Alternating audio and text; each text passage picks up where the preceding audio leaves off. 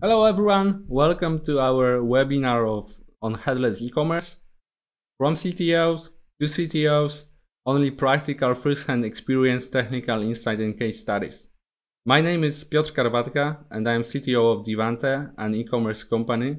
We've been focused on API-first headless implementation projects for some time already. One of our best-known products is open source project called View Storefront, PWA for e-commerce. You can run against any e-commerce backend.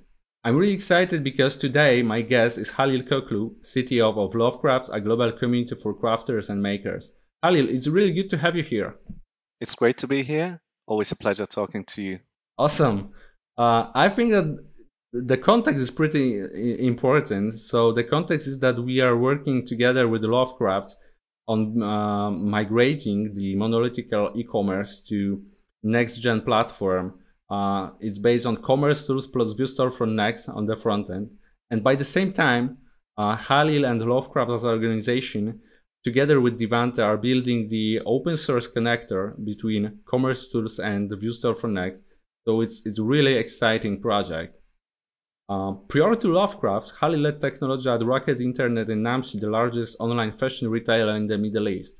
What else should we know about your experience, Halil? Well, I'd say I've pretty much only done e-commerce all my career. Still liking it. Was busy writing online shops in high school, back then in PHP. Later moved on to Magento in 2009, so it was quite early with Magento back then. Have worked on some larger websites, including a multi-level marketing company which had like more than 20 languages, countries, really old ERP integrations with like IBM iSeries, and that also involved building something like a nutrition questionnaire, so that at the end of that questionnaire it would throw an individualized nutrition supplement. There was also our perfume configurator, so you could configure your perfume from the bottle to the packaging. So I've built the integration from the online shop to the feeding the jobs into the machine.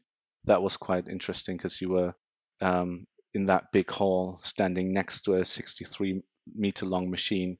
And then you would throw thousands of jobs in there for a stress test and see what's going to happen. So kind of perfume printer. Yeah, you could say like that. There was laser machines involved and all sorts of things. I later then moved on as a Magento expert to Rocket Internet. I've started with their Brazilian ventures, later moved on to their own stack, was technical lead in some of the Turkish ventures, and then moved on to be the CTO for Namshi and Mizado. Namshi, you mentioned, is a fashion retailer, whereas Mizado was something like an Amazon clone. It actually started as Lazada. Lazada happened to be later bought by Alibaba in Southeast Asia. But these were the two teams I was dealing with.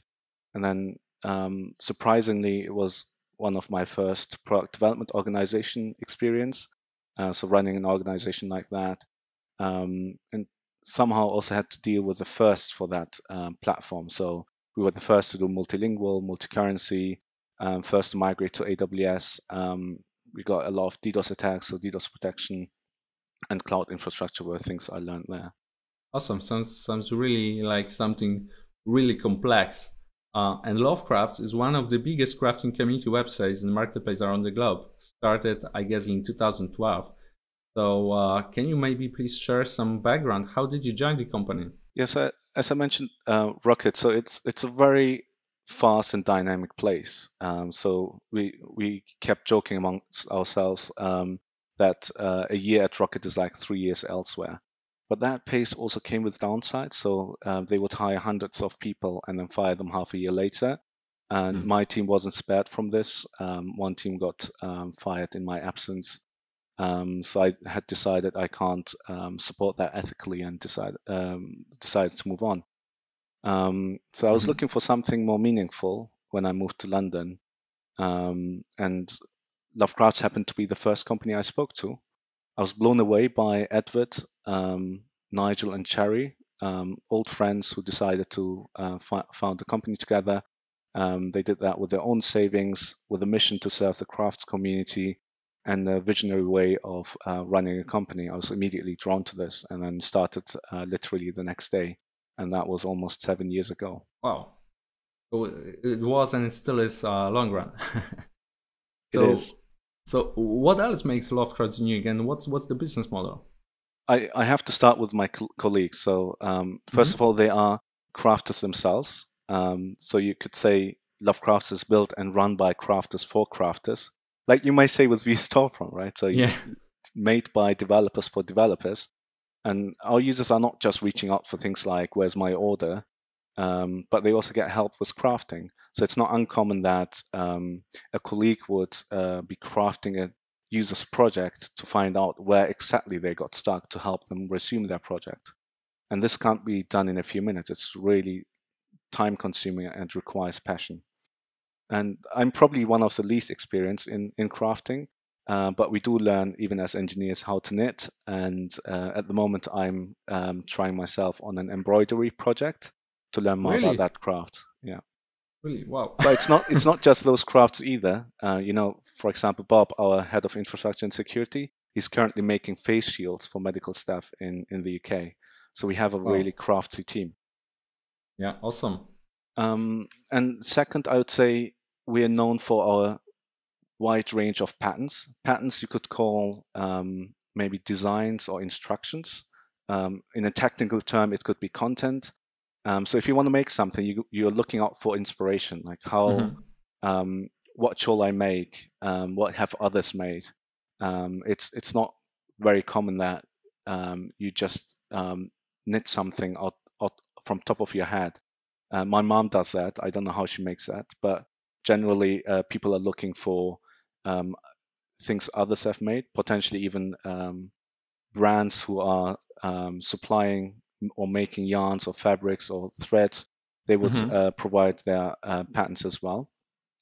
So when you find something you like, you get that pattern. So what's a pattern? So when you go in most of the crafts, it's a PDF file. You open that PDF file. We also have an app to open the PDF in the app, and you can annotate, write stuff on it, and keep track of where you are. But generally, it's like instructions, almost like coding. It says a lot of abbreviations, and it would tell you what to do in which order, and then you would end up with the same result as on the photo. When you first showed me this model, for me it was kind of GitHub for these designs. A huge library when you can pick and choose and do your own stuff based on somebody else's designs. Yeah, actually, that's a very good reference. We wanted to be the GitHub for patterns, and we started that designers platform where designers can upload their patterns and sell on our platform. And while they create these designs, we were trying to have a standard format on how we would document that pattern. Awesome. I know that you are shipping to 200 something countries, right, around the globe. Yes, and it's all from a single multilingual website, so there's not really time without traffic, and it also requires a well-oiled operational machine behind this. So the patterns are usually either PDF. Most of them are PDFs. We still have a few printed patterns, but the third thing we do is in order to make the pattern, you need the materials required: yarns, needles, buttons, and so on. So we have that information about the pattern, and we would tell you as a user what you need, and then you can, if you don't have them in your what they call stash, you can buy materials from us. You can also substitute colors to choose the colors you like, and the size of the garment. For example, if you have an X large, you need more material than a small garment. And finally, our users can share those projects with fellow crafters as well.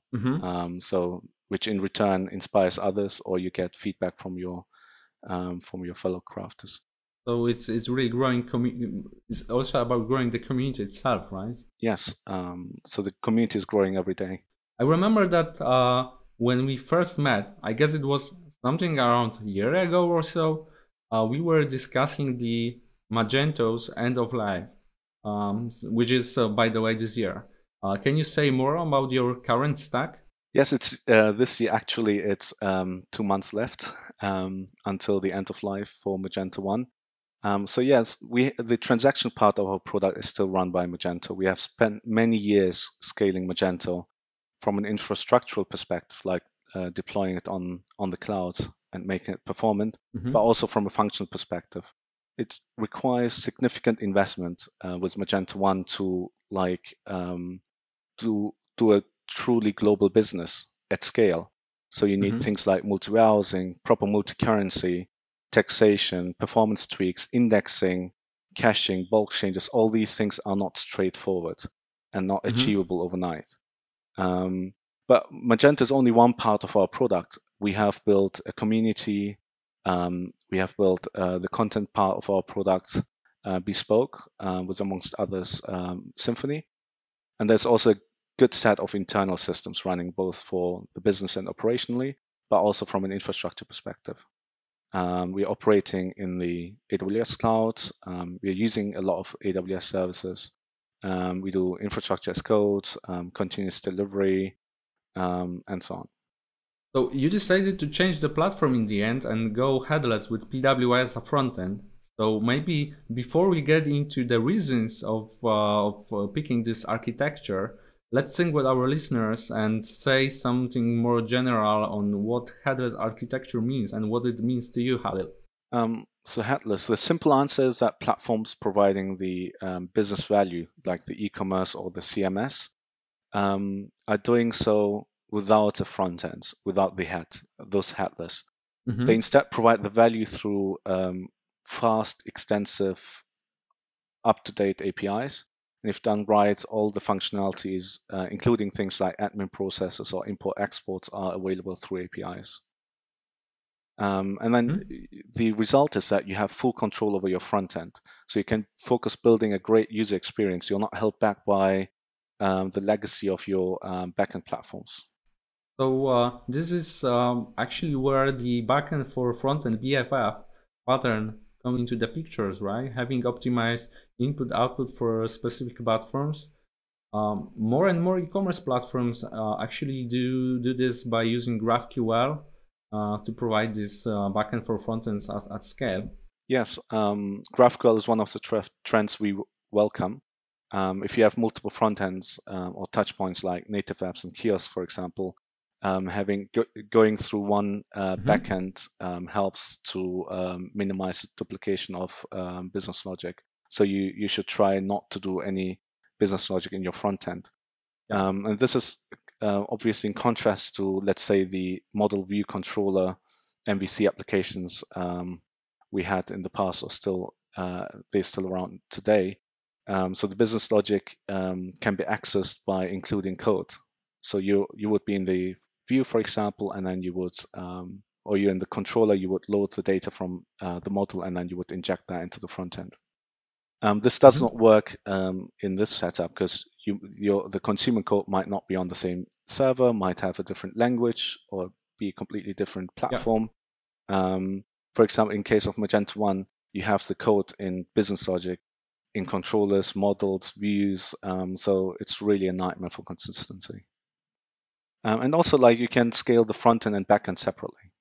When you have them separate, the back end might be fine, but you might need more front end servers. Yeah, I guess we get into this point, like developing those two parts at different paces. But first, let me ask you: is this the first time you are adopting the headless architecture? Not at all, Piotr. In fact, headless architecture is not new at all. At the very least, if you have a front end which talks to APIs, you have already some element in place. I would personally say that headless commerce is a buzzword which it describes the emergence of API first or API only off-the-shelf solutions. So we're not talking about bespoke implementations anymore, but major e-commerce software vendors adopting this trend. So the market is moving from all-in-one, one-stop platforms to a bring-your-own front-end modular proposition. That's actually a good point. So the APIs seemingly weren't the key priority for the established platform vendors. And in e-commerce, the platforms are very often taken as a shortcut. Shortcut of the time to the market. So probably even more than in other e-ventures, right? Yes, definitely. Having APIs on its own is not sufficient. They need to be designed for the front end. They're not first-class citizens in the platforms we used to work with in the past. So good luck consuming product data, for example, for your front end via SOAP in Magento 1. Yeah, been there, done that, I can say. So contenders like commerce tools, for example, they started with headless and had a good head start. They're spearheading this at the moment, whilst the larger players who have started traditionally are still investing in this. They're waking up from this now. They can't just rely on their market dominance anymore. But this transformation takes a long time. So they're either incomplete or with more or less success. But I must say here at LoveCratfs, the community product we built is headless since 2014. So we built an API with some neat features like expandable queries, similar to GraphQL, a Symfony-based front end, as well as native apps are consuming from this API. And in 2018, we streamlined our editorial content from like WordPress for the blog, and we were using Magento CMS for the static pages to Prismic, which is a headless content management system. Yeah. And personally, back in 2011, 2012, at Rock Internet, we launched various e-commerce businesses with their platform. The platform was called Alice and Bob, where Alice is a front end and Bob is a back end. It was not as tidy as the ones we see today, but I felt like it was still somewhat novel. And actually, the original authors went on to other ventures, and they have recently launched this as a product. It's called Spryker. Yeah, Spryker is pretty interesting platform.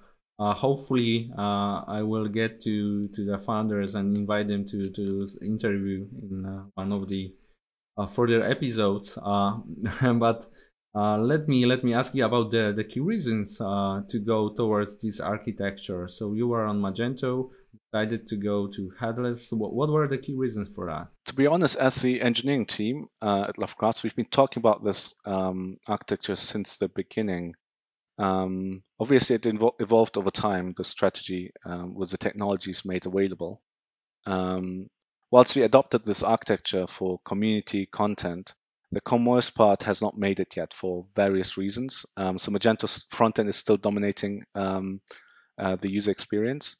So as you know, we are like weaving together commerce, community, and content for our makers. You can't really fragment the user experience with by which backend or legacy system is used.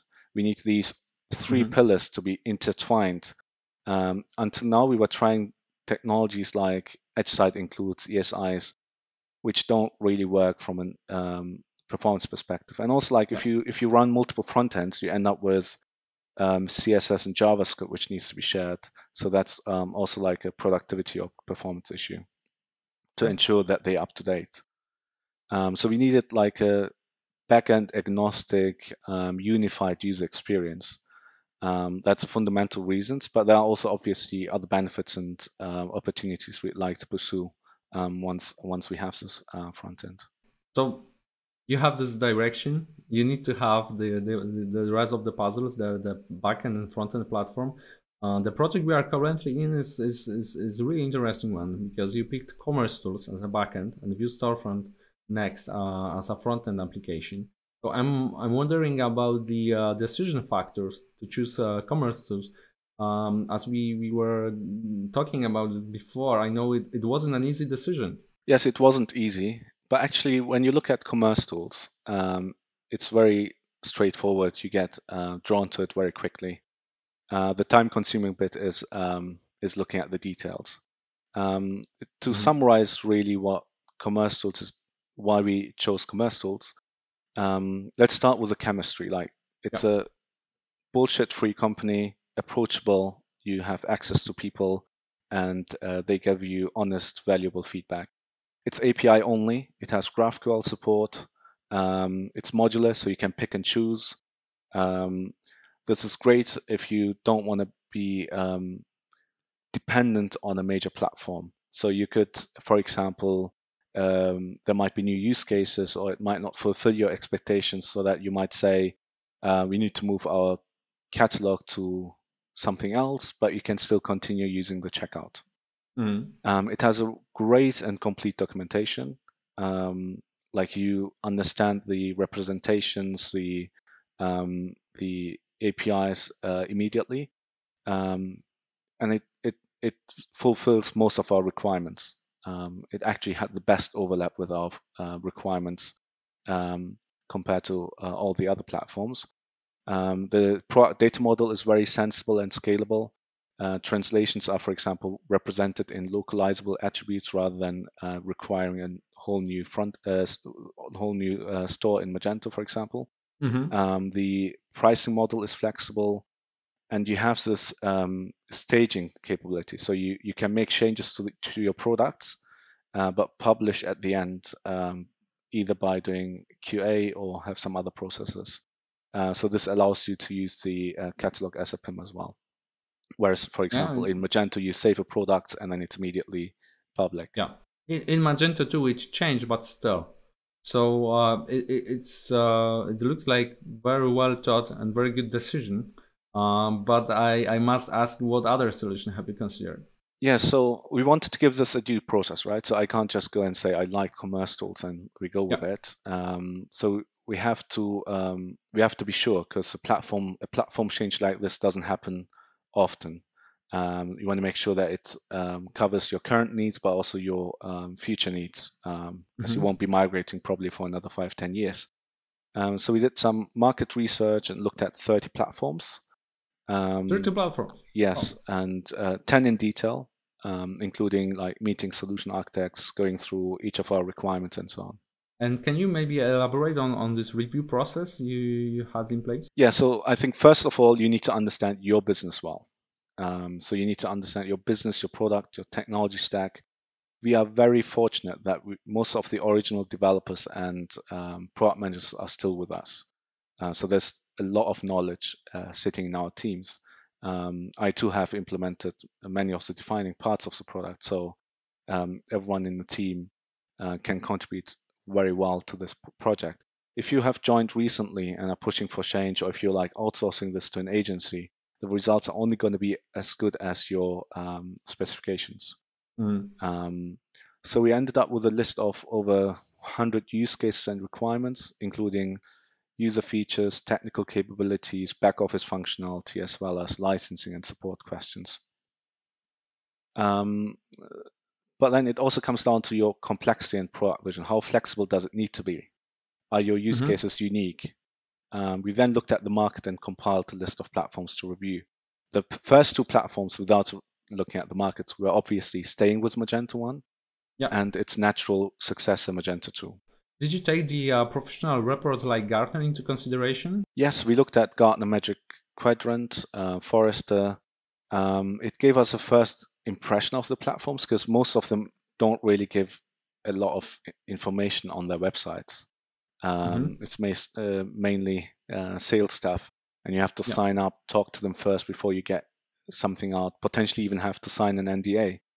So having 30 platforms on the list, it was clear from the start that we have to narrow down the list by answering some fundamental questions. Are we going open source? Is it going to be software as a service? Is it going to be API only, headless? And I felt like this is where the implementation starts, really. It is fundamental that the plan works with your use case, the surrounding stack, the business process, but also the skills and budget. If you make these decisions early on, then you end up with just carrying out the path you have defined, while you were looking at the platforms. So the implementation really starts quite early. That's interesting observation, yeah. So staying on Magento 1 was not an option for us due to the imminent end of life. And also it would have required us to make like huge investments in building APIs. Since the code is in views, models, and controllers, APIs would be new controllers. So you would need to make sure that everything is working as before. And it's outdated, so you would need to make it work with newer technologies. Disclaimer, for example, PHP 7.2 goes end of life in November. So you have to do work to support 7.3. The dependencies would go out of support as well. Payment providers like Adyen are cutting support for Magento 1 merchants. So all that is scary and risky. And then we looked at Magento 2. It seems natural. It's more developer friendly than before with Magento 1, but we have decided against it. And that despite the data migration probably being simpler. So you can be quite sure that the same functionality is available one way or the other. However, the database structure and the challenges out of that are still identical, I'd say. So you need to do all the customizations and improvements again, with the risk that it performs worse at the start. So you need to do a lot of work to make it performant, and then is it going to scale with your future growth? Also, Magento 2, I hear that argument a lot, is Magento 2 can be headless as well. But what percentage of the functionality is supported? Is there a list of this feature is going to be only if you use the front end as well, versus the APIs? And also, for example, the marketplace modules, how many of them are available for APIs? It's all just very unclear. And it felt like missing an opportunity here by just going to Magento 2, because it's a whole new rewrite. If you don't get the benefits out of it, then I don't see much value. So what are you saying is, to paraphrase it, in your case, upgrading to Magento 2 would be pretty much the same amount of work like migrating to, well, any other platform. Yeah, so Magento 2 doesn't meet our requirements. So we need to spend time building that functionality like we did over the years. And I'm not talking about just some user features, but fundamental changes. And then also the performance question I raised earlier. So yeah, I think so, at least in our case. So is the software as a service and software as a service as a core the best delivery model for software in 2020? Like a software that just works, you can start using it. Would you recommend on-premise platform for anyone in 2020? That's a very good question. It's not simple to answer. So there was one more in the list which was open source, and that was Silius, and it also didn't make the cut. So there weren't any open source solutions left. And so until now, we were like thinking we need to run it ourselves. We need to control it. We need to be able to make changes. So the first thing was we struggled giving up access to the code. And then the second bit would then be, is it going to be on-premises, closed source on-premises, or closed source SaaS? And I think if you have a closed source platform, it rarely makes sense to do it on-premises, which is in most cases actually in your own cloud account. It only makes sense if you don't trust the SLAs of the vendor, because otherwise you end up with monitoring, configuring, upgrading yourself, and you don't really have a clue about the platform itself because you don't own the code. But if the vendor and the product are trustable, I think SaaS can work well. However, it's not straightforward still. Why is that? I think it's a general SaaS issue, because if I recall correctly for us, none of the SaaS purchases we made were without surprises or disappointments. And by that time, you have already invested so much time into it, or you're tied to a contract that you can't change. So you're committing yourself to something which might not work, and they might not be ready to make changes for you to make it work, to protect the platform. So the team was pretty worried about this. Are you suggesting to move the core of our commercial business into the hands of others. Yeah. What if they down? What if we have similar issues like with the other SaaS solutions? What if we come to a moment where they're not flexible enough and we have to restart migrating again? And the management asks questions like, what if they go bankrupt? What if the parent company doesn't want to support them anymore? And so on. Yeah, gotcha. So you were nervous about going for a software as a service, but the remaining platforms on your list are all software as a service. So how did you proceed from that point? I think you can only say due diligence. You need to do your research well and get your hands dirty, which isn't easy because most vendors don't support that. So they don't give access to their documentation straight away. They don't let you do POCs. And Commercials is really great in that sense. The documentation is public, and you can sign up for a 60 days trial anytime. I think the next question was, are they really API first, these solutions? And which I doubted, because they are out there for a while, and they just recently announced API first or headless or API only. So it turns out that most of them are actually full stack with the API on the side. So you have potentially even dedicated APIs just for headless, which doesn't cover all the functionality. So you kind of need to differentiate between full stack functionality and headless functionality, looking at the documentation and make sure that it's noted, and tell your colleagues that they can't use these functionalities in the admin because we don't support them. For example, BigCommerce, they have 2 headless APIs, one for fetching products and one for checkout. I'm not really sure what else they support with headless.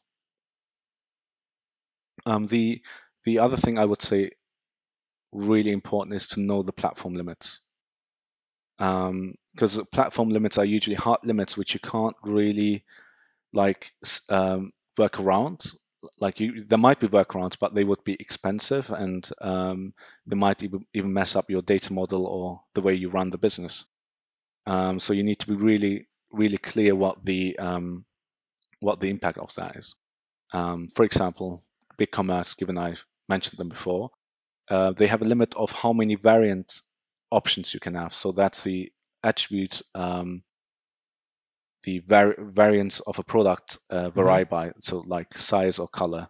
So the limit with BigCommerce is 250, and that's on the project. It's not on the individual product. Okay. So if you have one attribute, you can only have up to 250 values in that attribute on the whole project.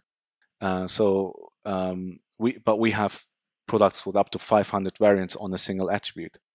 Plus, we have over 60,000 colors thanks to editorial color names. So how are you gonna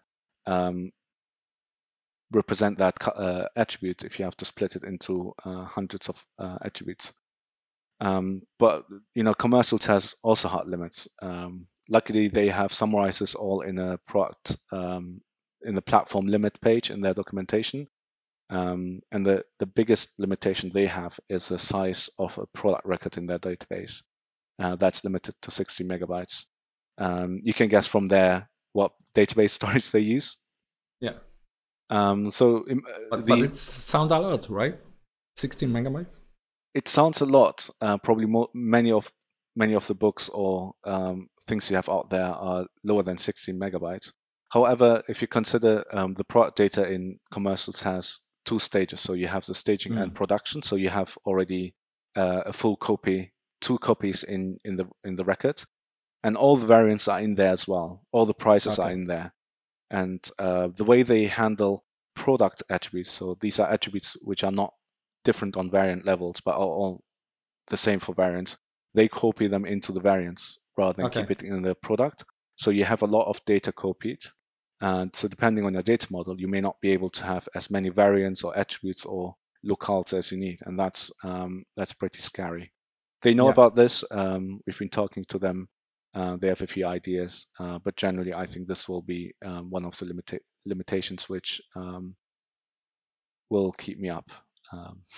But then also, don't really assume that things are standard and should be there, right? Like you don't need to check them because it's standard e-commerce. Multilingual is something standard nowadays, right? You would expect all e-commerce platforms to do. But again, BigCommerce doesn't do that. Shopify didn't have it until recently. So documentation is important, needs to be complete and understandable. And it needs to fulfill your requirements and use cases out of the box. Or if it doesn't, it should be achievable by yourself, either by providing good workarounds which are not impacting your general stack, or you can build a service yourself and just override the commercials or the platform service. Yeah. And since it's a SaaS, multi-tenant SaaS, most of them are multi-tenant SaaS platforms. They're going to be protective about that platform. They can't just make changes for you. It's on the servers are shared between customers. I would also ask for the roadmap as well, like you would so that you see where they're going, where they're heading to, and be very confident and familiar with how you customize these platforms. Actually, that's my next question. Like, if you decide to go like API first, cloud first platform, which makes a lot of sense, how you customize, how you integrate with your existing systems, how can you change the way this commerce tools or whatever platform you have behaves? Like, how does it work? How does it work, and how does it work for your project? It differs significantly between vendors. So they actually have varying ways of customizability. Some of them don't really have at all. You own your front end, so that's already good. You don't have the problem with your look and feel, but the data model and the APIs are still a problem.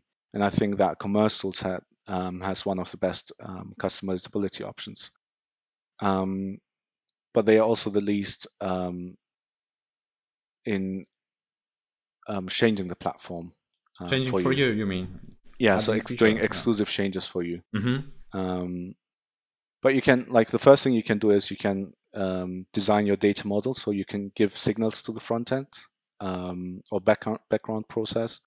They have a really good way to notify you about changes by sending messages to some of the most popular queuing systems, message systems. Like, you can set up an SQS queue and bind a consumer to it. That consumer could be a traditional script running as a daemon on a server, or it could be a Lambda function. For example, you could do your ERP integration with that. Third is what Commerce calls an API extension. So this is a cloud function, like AWS Lambda, whereas where the previous method was asynchronous, like it would send messages after an event has happened, API extensions are synchronous, and they are called before an event has been completed. So, for example, you can interfere while an order is being created and reject that order. And then you can also, like, change the request and the response, which sounds not great, but it's still a way to make changes. How does it work? It's like you are doing kind of adapters, kind of proxies. So you can kind of, like, the front end would be very dumb and say, for example, I'm adding this SKU to the cart with one quantity. And then either in your front-end integration to Commerce Tools or in something like a middleware API gateway, you would then extend that request with whatever Commerce Tools needs. For example, you would supply the supply chain, the supply channel, some other fields which Commerce Tools requires. But this is a way for you to manipulate that request. Or in the response, you could add you could pre-compile a few things, maybe send a few more fields out. You could maybe get information from somewhere else and extend the product data. And the last one is you can have external things or custom approaches. For example, if you don't want to use a text system, you can define an external text rate if you don't want to use their product or pricing service, you can set cart items manually and still convert them to an order. Makes sense. And it's also modular, right? You could say, I don't want to use a product service at all. So I won't be so objective anymore, and I must ask you, why Vue Storefront? It's actually funny. So, we spent so much time speaking about headless commerce that when we decided with commerce tools, that we decide on commerce tools, our next topic was to decide on the front end. So right. Nigel, our co-founder, joked that you have convinced us to do headless, and now you're saying we need a head. Like it's quite interesting. We had 4 options. We could have extended the existing community front end we have, which is Symfony and Backbone, but then we felt like we're missing out since they are also rather outdated now. Yeah.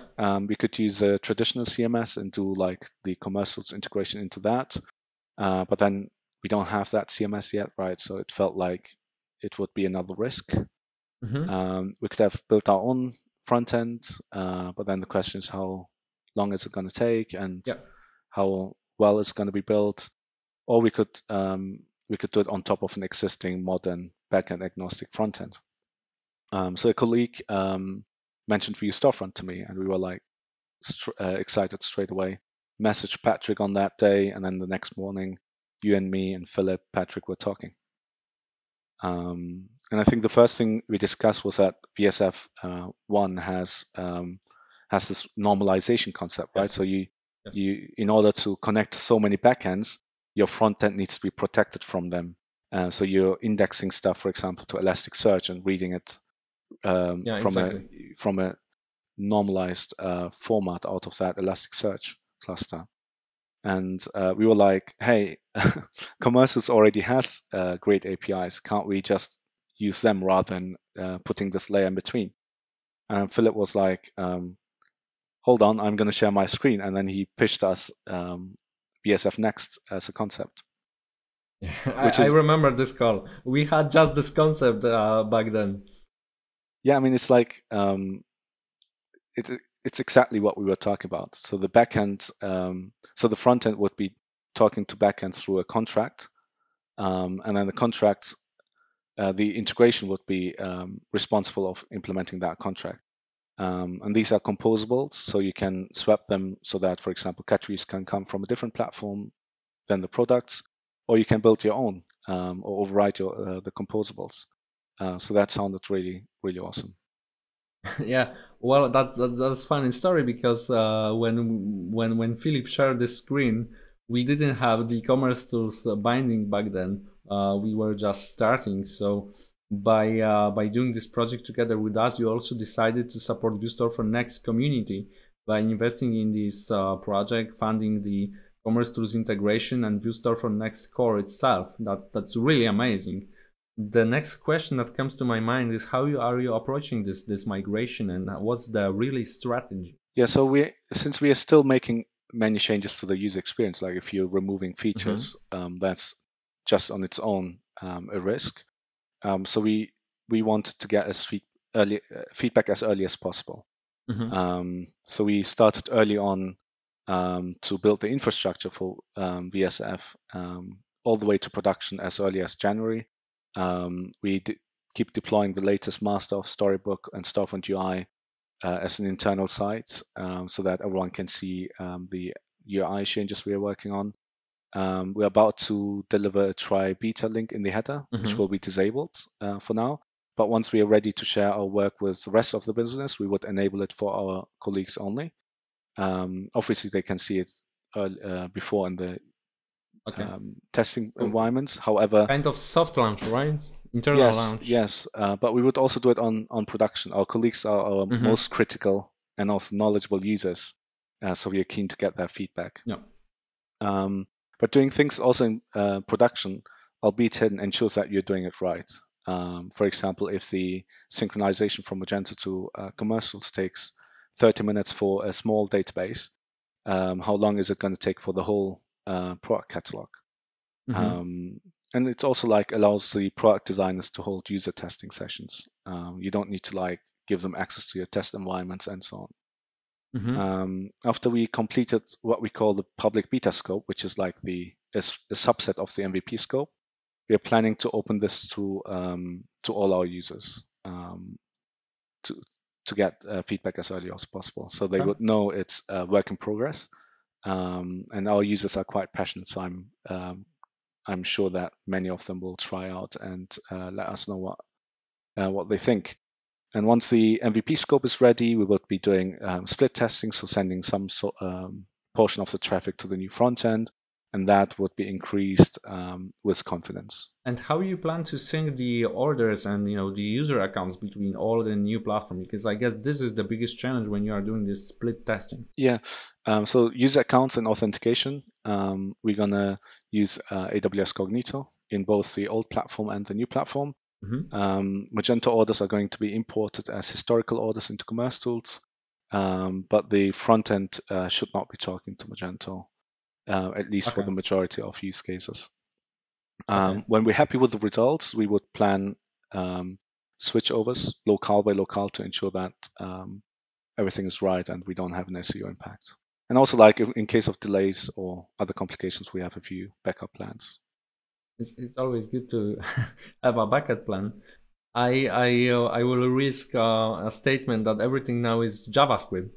Does it mean that we all become front-end developers? Yeah, so JavaScript is a language. It doesn't replace experience, right? So in the end, the language might be the same, but front-end and back-end development still has its differences and its intricacies, so having these experts around is still useful. But I think with Storefront UI, where we're defining components and the HTML and CSS is hidden behind the scenes, we might have more backend developers risking going into the front end and including this component and attaching an action to it and so on. So we do expect that most of the code from now on would be JavaScript. In the end, it comes down to what's suitable for the job, right? So, but if the language is indifferent, if it doesn't matter, then we'd like JavaScript to be the fallback rather than the personal preference of an engineer. Yeah.